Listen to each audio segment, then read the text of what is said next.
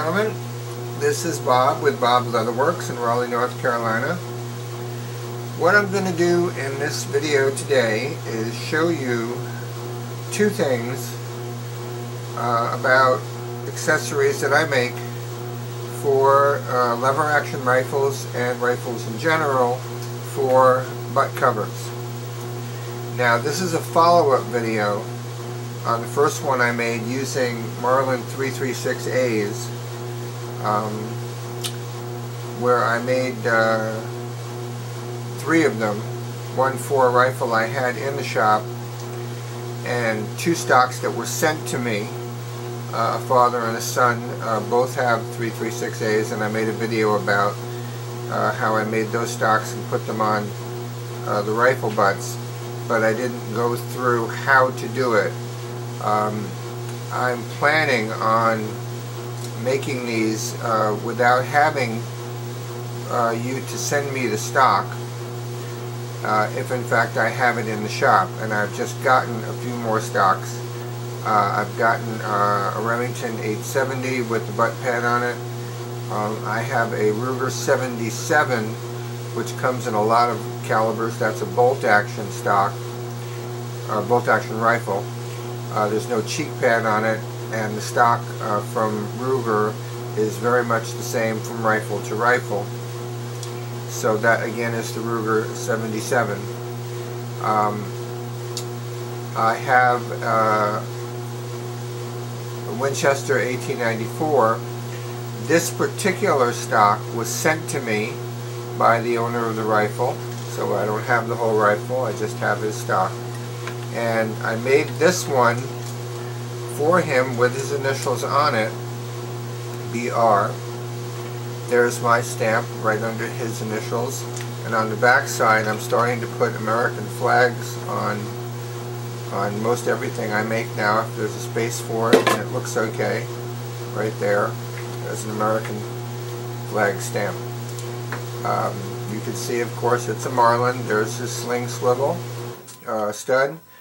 And what I'm going to do is go through and start putting this on to show you how it goes, and then I'll finish it up and come back when it's finished and explain to you a couple of things, one of which I'll say now. This stock turned out to be thinner. Let me take the cover off. A little bit thinner than is an 1894 pre-64 stock. This just happens to be a bit thinner, and as a result of that, when I got the stock, okay, what I did was, this is the pattern for making these butt covers. See all the notes I have on here about what rifles it's good for. Marlin 336, 1894 levers. I haven't written 1895 on here, I don't believe. But this is the pattern for cutting out the basic piece of leather, where to put the holes, how many rounds you can get on for 45-70s, and so on and so forth. So it for custom fitting, it's best, and I say again best, to take your stock off your rifle and send it to me. That way when it comes back to you, it will be on there. If you want to take it on faith and just call me and order one of these for your rifle, and I feel that I can cut it, make it, and you can put it on, then I'll do that. But sending me the stock obviously does not require an FFL, and if you send it in a good box, then I'll have it, and then I can fit it properly to your rifle's buttstock. This is an 1895 Marlin 357. I was able to get 7 loops on here. I just start sewing from here, work my way back to here, and when I think I'm just about gonna run out of room for loops, then I finish it off with sewing right here. So I'm going to take a pause. I'm going to set up how to put this on the rifle, and then I'll be back and show you again how to lace it up. So here comes a pause. Okay, we are back. Now, what I have done is taken this, this is Latigo lace, more specifically known as Utah lace, which is very grabby, very strong stuff. It's made from oil tanned hide, and it doesn't tear or stretch that much, if at all. And I have laced it through the back holes, toward the back of the rifle, and I have it right now smooth side down, rough side up, flesh side up, F-L-E-S-H, flesh side up from the leather, and I have run it through so that there are equal lengths from both sides coming out. So when you would put a pull on this, which I cannot get into the way I have the camera set, you will have equal lengths. I can't put everything in here, but there are equal lengths of the Latigo coming out. Now, you're going to fit it on here, hold it on here, okay? And the very first stitch, depending upon whichever way you start, okay, is how you want to repeat. So this is coming again from underneath, and then it's going to turn and go under, and I have tapered the ends of the lace with a knife or a scissor, whichever you've got, and you get one going, and then the other one goes underneath. Okay. However you get it started, there's the point coming out, and then you're going to turn it, making sure, okay, that you now have, let me get this properly set so you can see it.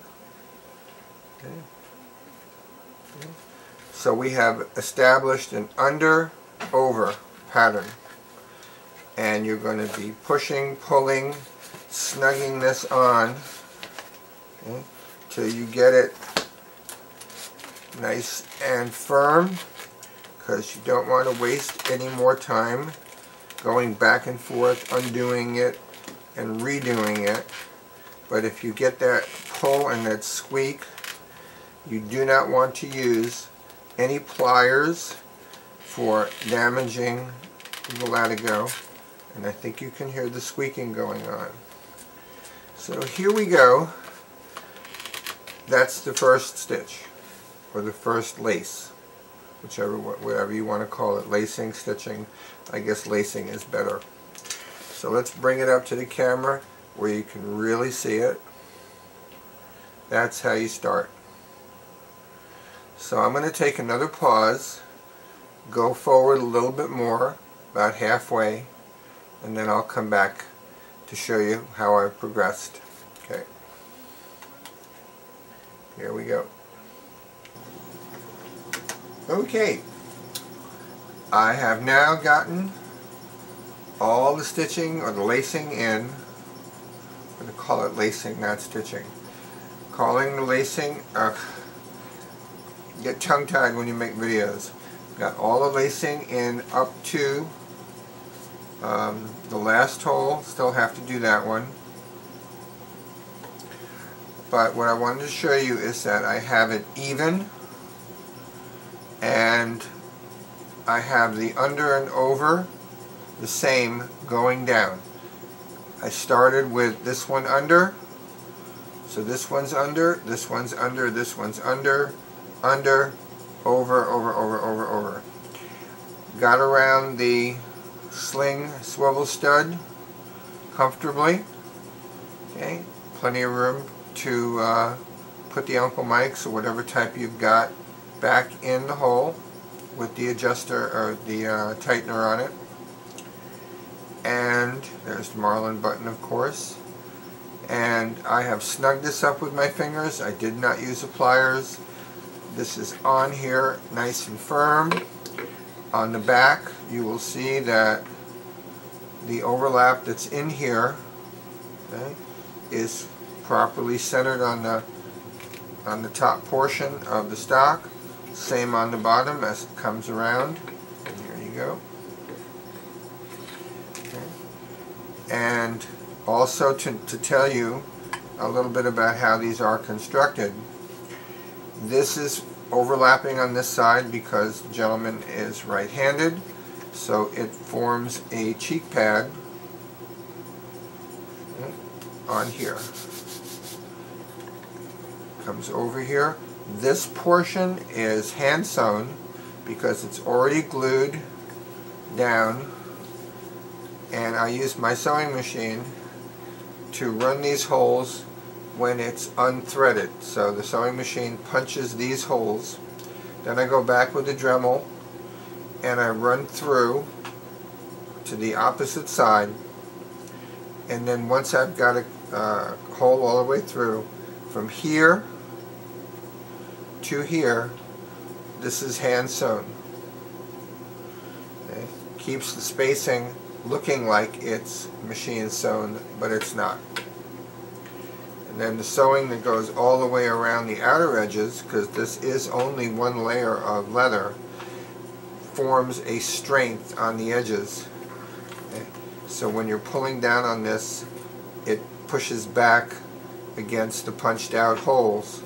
These are 5/32 punched out holes to accommodate this Utah lace. So now I'm going to finish this up, and then I'll come back and show it to you finished up with a square knot down here and some of the excess cut away, and I'll put some 357 or 38 rounds I have here, 38 rounds, and then I have all of the stocks that I have in the shop so far, and I'll pass those in front of the camera and let you know what I have on hand, okay, to make a decision about whether you would want to send me your stock or not, to have me make a butt cover for you. So hang on for another quick pause, and there's where we are so far. Be right back.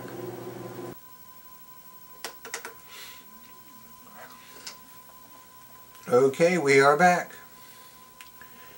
So here is the finished installation, and what I wanted to show you is that this again is the over under, and came down here and made a single tight square knot, and I left this portion of the excess on.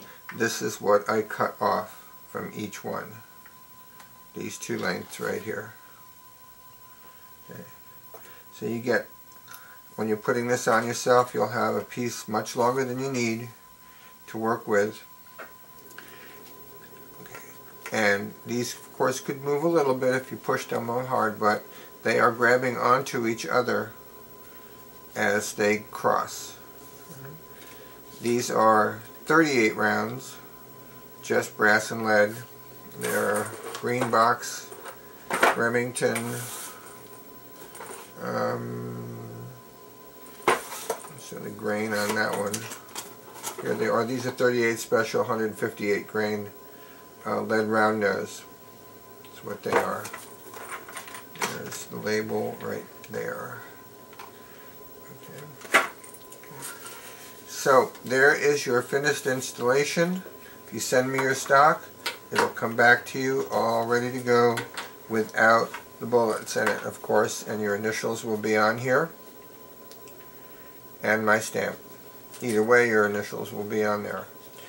And again, I had to trim back about maybe 3/16 of an inch on the overall pattern. When I first cut it, when I dampened it and laid it on the rifle, I discovered that if I hadn't have done what I did by trimming off some of the leather this length, it would have been a little tighter.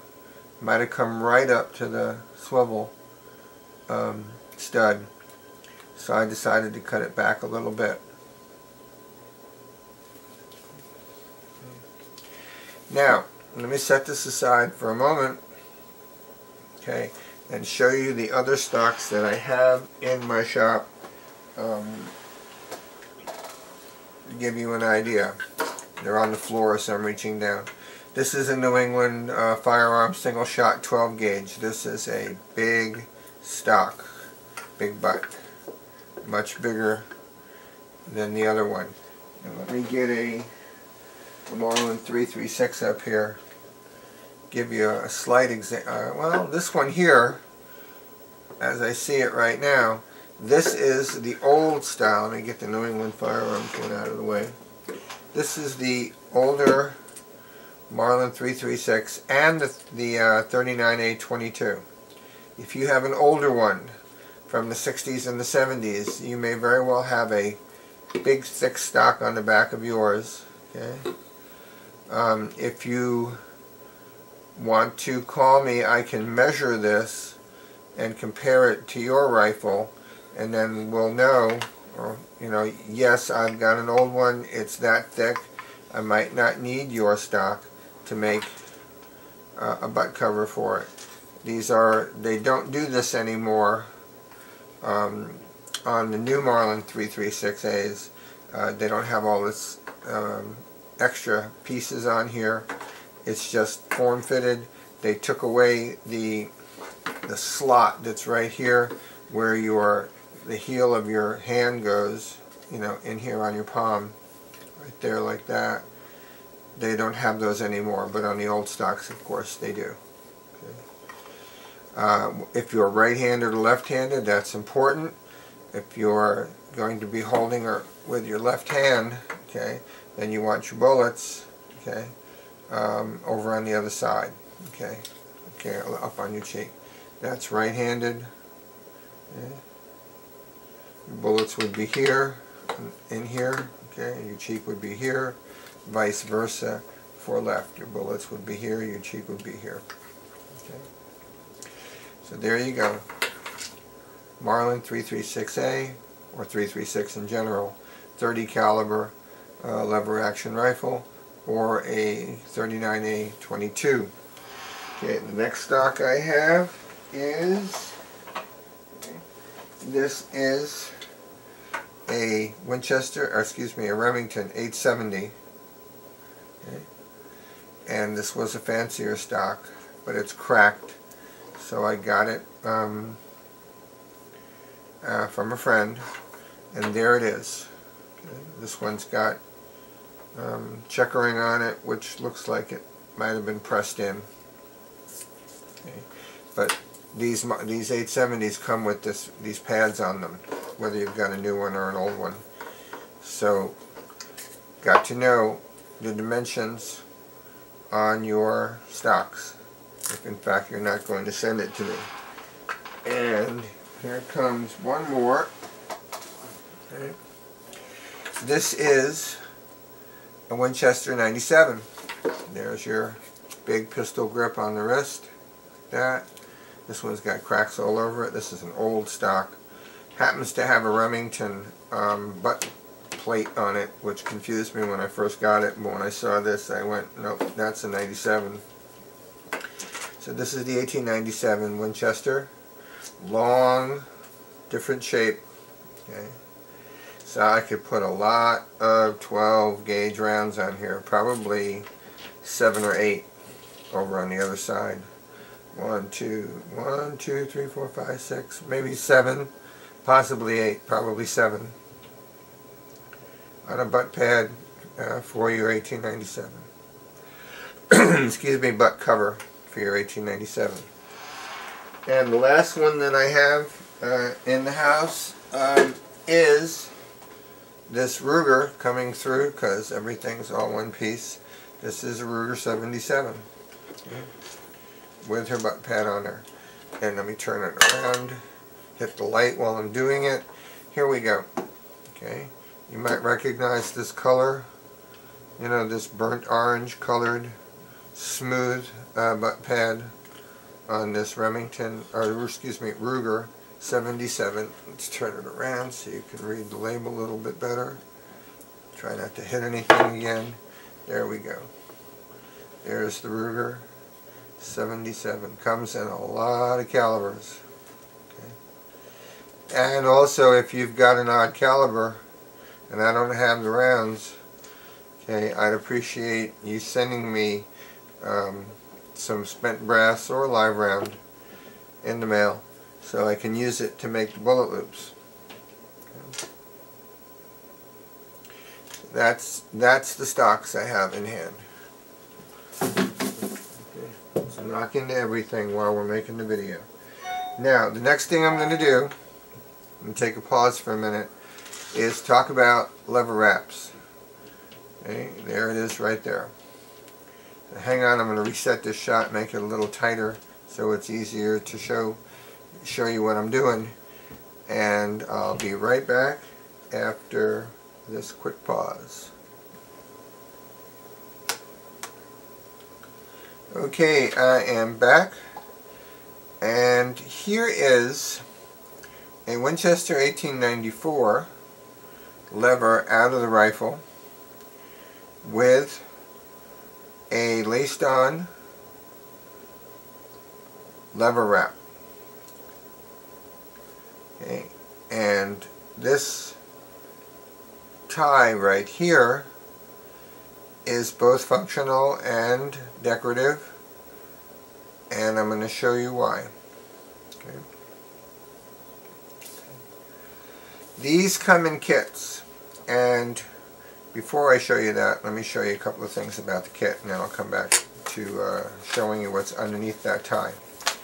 When you get a kit, okay, you are going to get things right for the camera. You're going to get a document from me with photographs, that instructions on how to lace a leather wrap onto your rifle's lever. So you're going to get pictures, and now you're going to have this video of the step-by-step of how to do it. Okay. So you get 6, 7, 8 pictures. Okay. And here are the pieces and the parts. Here is the wrap itself. All the holes are pre-punched. Okay. This is the flesh side of this. This is high-end upholstery leather. Okay. Good stuff, made from real cows. I put an extra piece of material down the middle, glued on, okay, which is going to wind up against the bottom of, excuse me, the inside, not the bottom, the inside of your lever wrap. This piece of material is in here on the inside. Okay. You are going to get your long piece here to make this this finishing tie or knot, whatever we want to call it. And you're going to get a long length of wax thread and 2 blunt tipped, not pointed, but blunt tipped needles. And here they are. Get it up to the camera. Maybe you can see the blunt tips on them. That go very easily through the holes that are pre-punched. Okay. And I've also got the lace ready to go, already through the eyes of the needle, okay, with a pullback. This is one piece of lace with the needles on both ends and pushed through the eyes, or inserted through the eyes, and ready to go.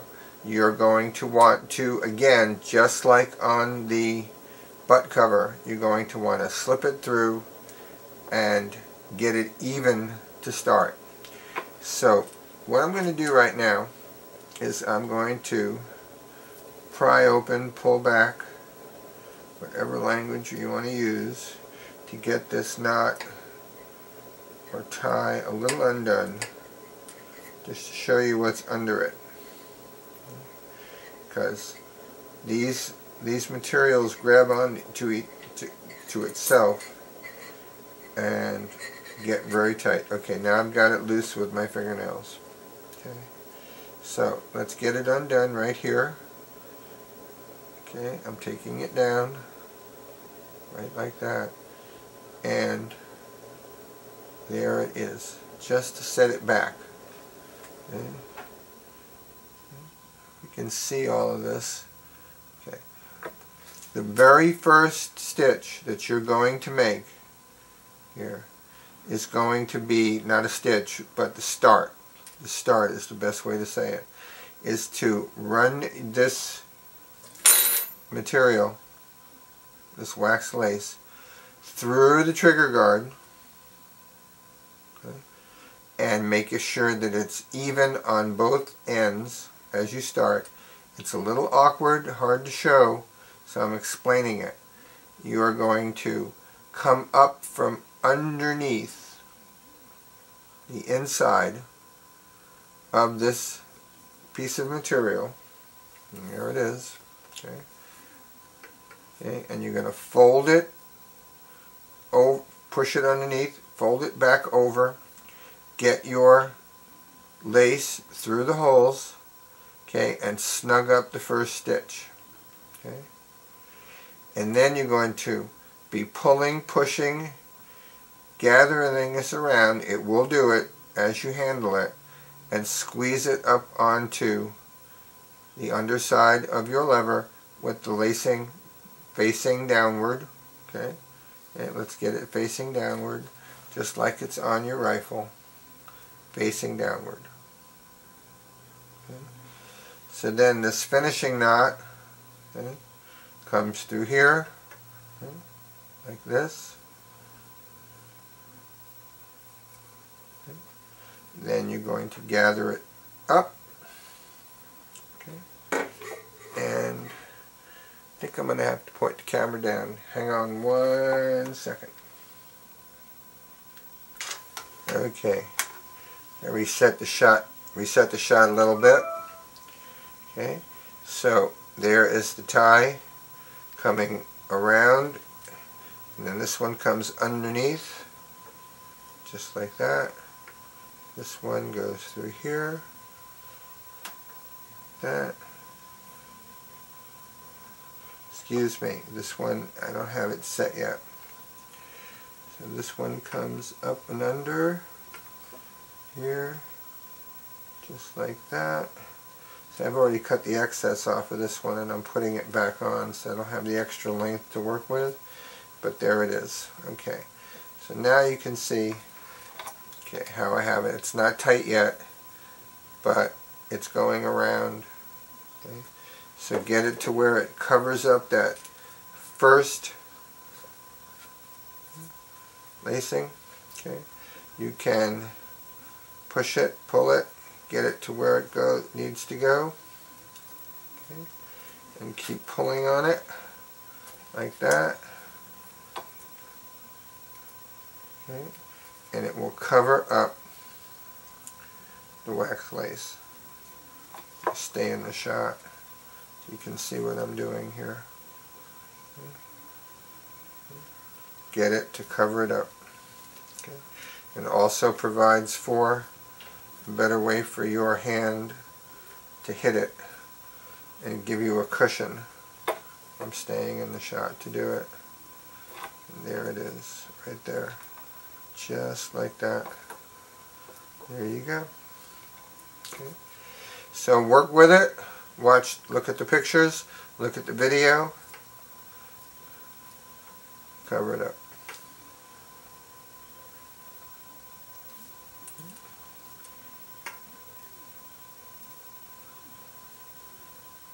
There you go. There's your lever wrap. Same thing. This is also called the baseball stitch, okay, where you're lacing under and over, under and over, under and over, always pulling it tight. Don't use the pliers, use your fingers, work it through, okay, to get it to where it needs to go. At the end you're going to tie another square knot, cut off the excess, and you can hit this stuff will melt to some degree because it has wax in it, and you can tie off a couple of knots if you have some extra and you want to tuck it underneath. If you've got tools like this at home in your shop, you can poke and push a piece that's hanging out underneath, or you can melt it, okay, and it will work its way down. So there's how to put on a lever wrap. Okay. And how it looks. Okay. Alright. So, thanks for watching. From Raleigh, North Carolina, this is Bob. Call me. Everything you need to know about how to order a lever wrap kit. Okay, or to get a butt cover made for your rifle is there. These lever wrap kits go on 1873s, 86s, 92s, 94s, and Marlin 336s.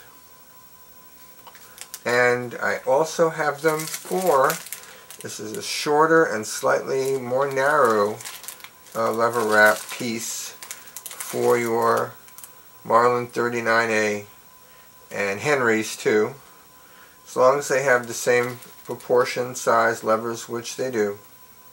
Okay, okay, there's the kit for the 22s. Okay, and the instructions are the same. Okay. So thanks for watching. Have a great day, and look at the end titles for how to get a hold of me.